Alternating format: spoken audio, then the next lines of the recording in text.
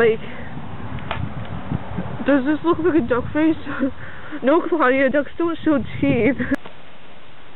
Hi guys, it's Sophia, and this is for Claudia for Senior App. How did I meet Claudia?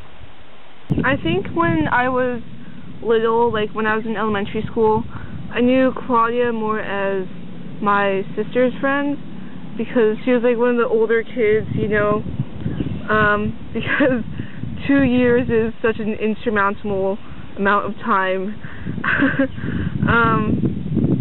And then you fast forward into high school, and I was this awkward freshman, and you know what, I think Claudia was actually the first person to officially welcome me into high school, because I remember freshman welcome that was like equal parts traumatic and terrifying and welcoming. She smiled at me and kind of just like helped me ease into high school. Like, I think I was so nervous for high school that I like legit was afraid of being trash canned by a senior at school. I think that just like me, a lot of people here can say that they've been affected and touched by Claudia because of her optimistic spirit.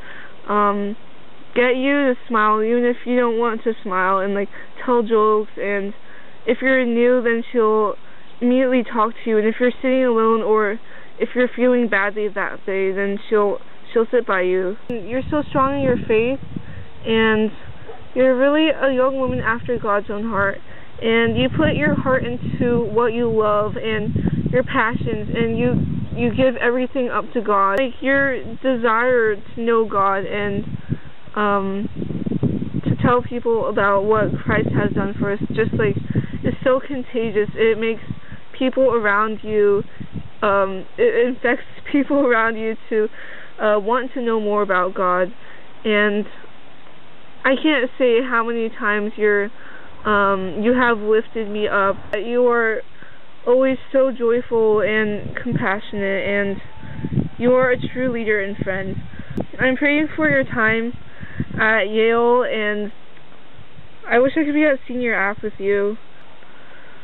I'm just really thankful that you're not just my older sister's friend anymore, but you're also my friend, and you're also a sister in Christ to me too. Have fun at Yale, being a Yaley. I love you, cutie.